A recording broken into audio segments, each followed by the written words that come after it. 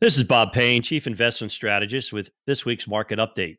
This week on the Street of Dreams, as expected, earnings season is off to a strong start, led by bank stocks who beat their estimates on both top and bottom lines. How many other companies beat estimates this week? How about all of them? 100% of companies reporting so far have exceeded expectations. What also beat expectations was inflation, with the CPI beating their estimate by 50% and the PPI beating their estimate by 100%. Now remember, the PPI, the Producer Price Index, is all about prices for raw goods and services at the producer level.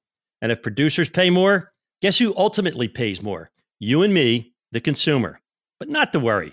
Our Federal Reserve Chairman Jerome Powell said this week in his testimony to the Senate Banking Committee that although inflation has been higher than we expected and a little more persistent, we expect pressures to ease later this year. He also went on to say that he wouldn't hesitate to raise interest rates to keep inflation under control if he needed to. But again, he doesn't need to, since he says it's all about special factors, factors that are expected to fade. It was, as he tells us, a perfect storm of high demand and low supply, leaving investors once again in a quandary about inflation. Should we believe the Fed, or should we believe our lying eyes? One market that appears to believe the government is the bond market. In the face of prices rising at an alarming rate, bonds actually rose in price this week as their yields decline. You can now lock your money up for 10 years in a U.S. Treasury bond at 1.3%. Hey, forget about rising inflation. With the current inflation rate, you're guaranteed a negative real return for 10 years. Wow, what a deal. Meanwhile, stocks continue to hover at recent record highs, supported by record earnings, record productivity, unprecedented fiscal and monetary stimulus. Retail sales exceeded expectations in spite of the fact that most retailers lack the inventory to meet demand. Just ask anyone in the market right now for a new car, a new truck, or a van. Good luck finding one.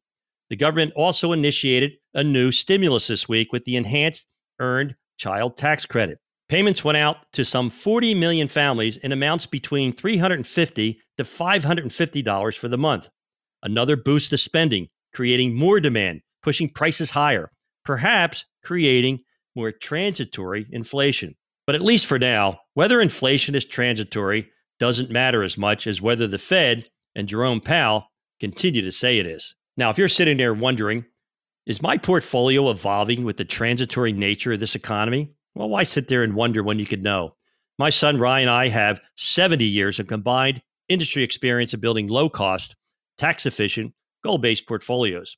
All you need to do to take advantage of our expertise is simply text or call 844-752-6692. That's 844-752-6692. Or just simply call 844-PLAN-NYC. That's 844-PLAN-NYC.